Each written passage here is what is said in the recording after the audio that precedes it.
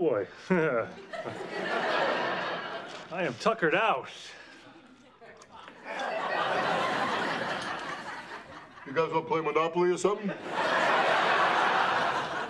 Shouldn't you be getting home? Well, I really have to make sure that Joanna's in a real deep sleep, you know, because I kind of have the tendency to plop into bed. Yeah, Mush Mush told us. Hey, I know. How about Pictionary? I'll get a sketch pad.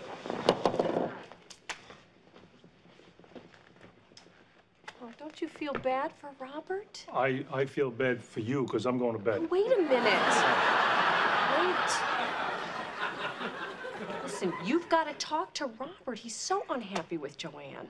He's not unhappy. What? So she's a little bossy, all right? He seems fine with that. She's always putting him down, and he just sits there and takes it. Hey, that's marriage.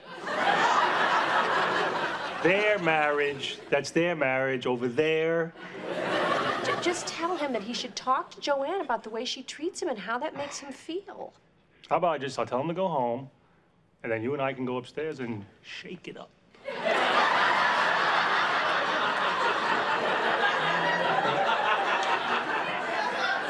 If you don't talk to him, I will. No, don't. No. Would you look?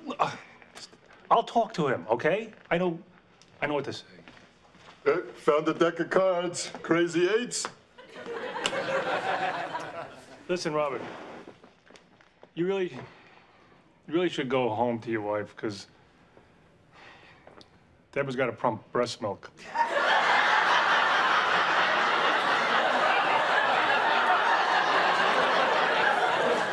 You know what to say. I don't have to pump, Robert. It's just that, you and Joanne, I mean, we think Joanne is great. But just sometimes, you know, with you, she can be not very nice. And we were just thinking that it would help you if you told her, Robert, stop looking at my breasts.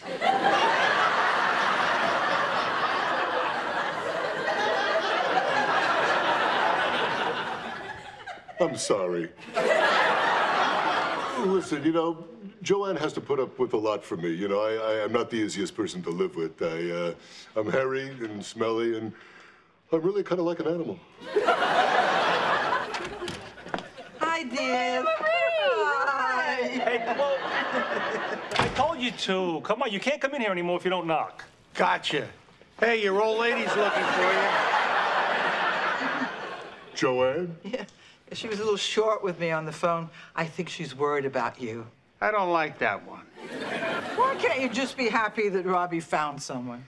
When are you going to learn it's not our place to meddle in our children's lives? But, Marie, I don't think it's meddling if you love and care about the person. You know, you're just strolling down the railroad tracks and you don't hear the woo-woo!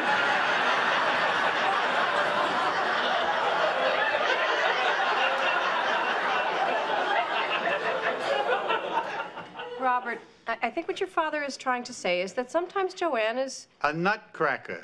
Dad, you're talking about my wife. A nutcracker! Robbie, you really should... No. Nope. I'm not butting in. Live your life.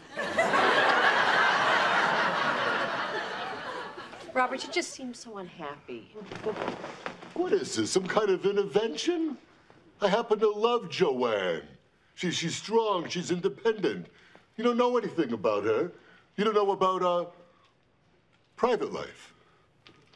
We have chemistry. I remember when you took chemistry. That was the year you had no eyebrows.